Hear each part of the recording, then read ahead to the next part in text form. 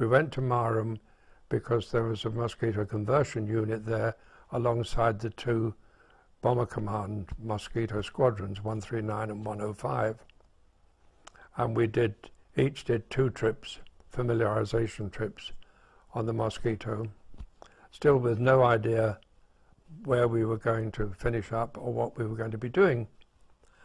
And the CO then said, we're going to catch the night train up to the north of Scotland, where we're going to form a whole new squadron.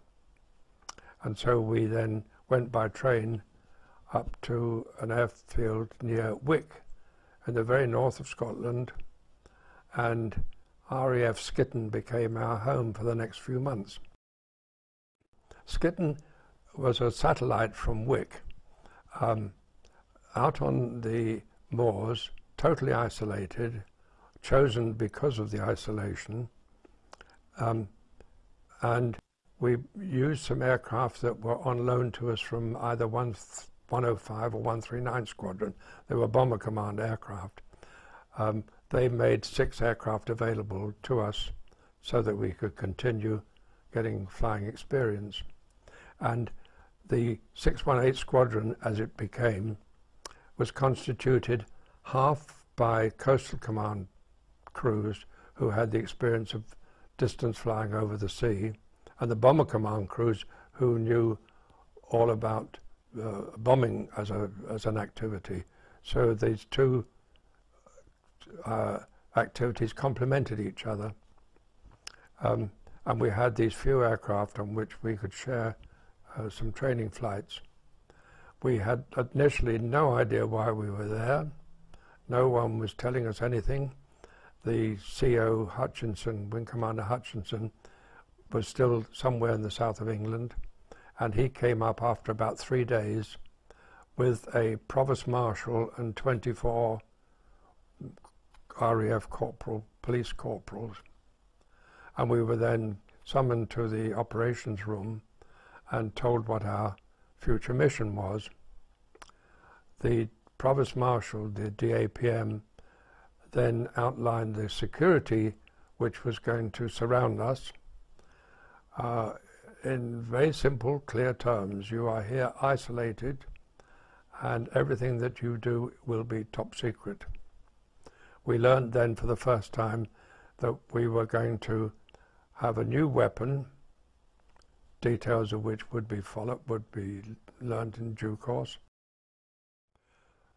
We were told that we were going to carry out a daylight attack on the German battleship Tirpitz, which was at that time based in Trondheim and on the Norwegian coast, halfway up the Norwegian coast, and that we were going to use a new top secret weapon. And the weapon was the element of surprise. The raid had to be carried out within 24 hours of another operation which we had no reason to know about, and would be taking place within 6 weeks of our arriving at Skitton.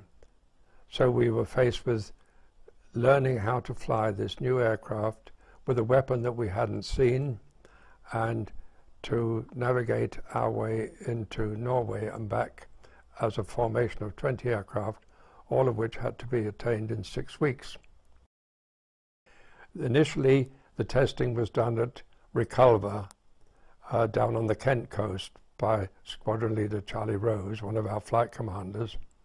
But once we had the modified aircraft and the store, as we called it, we didn't call it a bomb, we called it a store so that it wouldn't be identified by name as a mine or a bomb.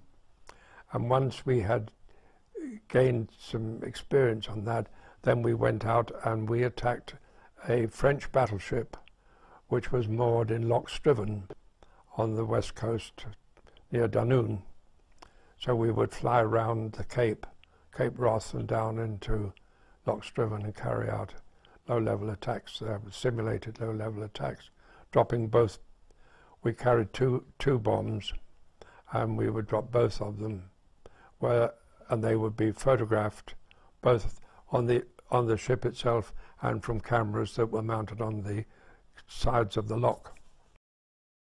They were mounted in tandem within the bomb bay.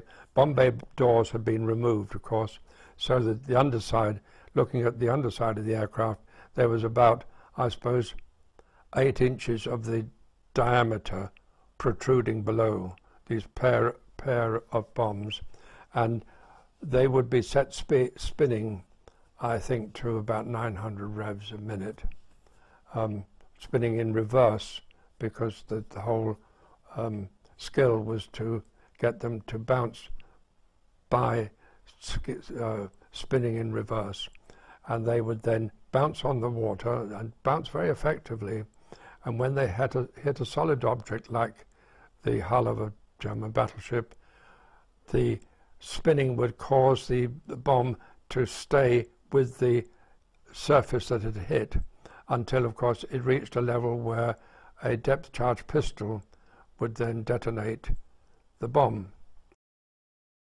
And the weakest part of the turpits was known to be near the keel. Above the keel there was armour, some of it was 5 inches thick, so quite impervious to anything that we were able to throw at it. So how successful were you with the device? In terms of calm water, quite successful, but there were problems in the balance with the balance within the bomb itself. The material within the bomb was critical, because if that balance was not right, there would tend to be a wobble on the bomb as it dropped. The speed was also critical, as was the surface of the water, so that on one occasion, for example, we dropped both stores with a 3-second delay between them, and it was interesting to see the second bomb overtake the first one, because its pattern of hitting the water was a better pattern than the first one. It was so critical. The biggest problem, of course, for us, which we identified right at the outset as soon as we heard about this, was the distance from our base at Skitten up to the target. And after they had planned this operation, the Tirpitz left Trondheim and made its base in future in Karfjord, which was way north of Tromsø, some 920 miles from Sombra in the Shetland Islands, which was our nearest takeoff point. The Mosquito, fully laden, had a range of about 1,150 miles, and it doesn't need a maths degree to realize there was a big disparity if you were hoping to return. We began to realize that this was going to be a one-way trip, because no one could offer a sensible means of our getting back to Blighty. We began to think that these visits from VIPs was something of a farewell chaps visit. Thanks for doing what you're about to do.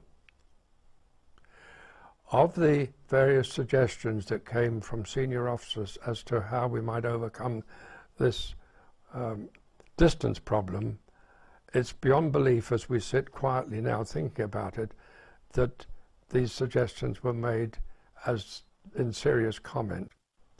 For example, one was that the Royal Navy would put an aircraft carrier into the Arctic Circle in the vicinity, but way offshore from Tromsø, and we would fly out, that is what was left after facing 105 anti-aircraft guns on the Tirpitz plus all their shore batteries, that what was left of you would then fly out to sea, and we'd fly over the aircraft carrier, where we would all jump out into the sea, and they would launch the Admiral's launches from the aircraft carrier and pick up those that they could find. Omitting the fact that if you landed in the Arctic Circle, you had about 2 minutes of life before hypothermia set in. that you were weighed down with all your flying kit. The probability of getting out of a Mosquito in one piece was pretty low. And the Royal Navy were not about to risk an aircraft carrier in waters that were infested by German U-boats just to rescue a few RAF bods. So the final solution was that we would fly back out to sea from Carfjord, would turn back inland at Narvik, because at Narvik there's a railway line that went down across Norway into Sweden down to the Gulf of I've forgotten the name of the Gulf in Sweden. There was a train that carried iron ore down to be loaded out from the Swedish ports, and that train went through pine forests. So we could find the railway line and fly down the railway line until we ran out of fuel, and then we'd land on the treetops and make our way down to the ground and wait there until a passing train came, and we would catch that to into Sweden. We would then be taken from that port down to Stockholm, where we would be kept there, what the RAF called Brighton. Stockholm was known as Brighton, and we would stay there until the Foreign Office could find some way of wangling us back to England. I was 19 at the time, stuck in this place, not able to talk to anybody about what we were doing, and the prospect of dying at 19 didn't appeal to me at all. The idea previously that one day I might be shot down, that was a good battle, but the idea of going out and deliberately being killed appealed to me much, much less. And there we were. The date of the attack came and went. We heard on the radio that a squadron had bombed some dams in Germany. That was the first time we had any intimation that there was another squadron, 617 Squadron, doing that job. We learnt about that. April became May, June and July, and we still were training and trying to overcome these problems of distance and the technical problems. And then a notice went up on the station notice board to say that a corporal was arranging dancing classes if anybody would like to sign up. And we thought, well, that really is the pits. When we've got to doing nothing but dancing classes. We've been sitting here now since the end of March, and it's now July, and nothing has happened.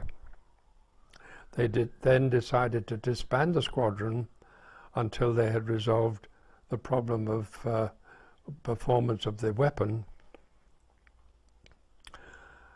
And they, in fact, where the squadron was later reinstated and went out to Australia.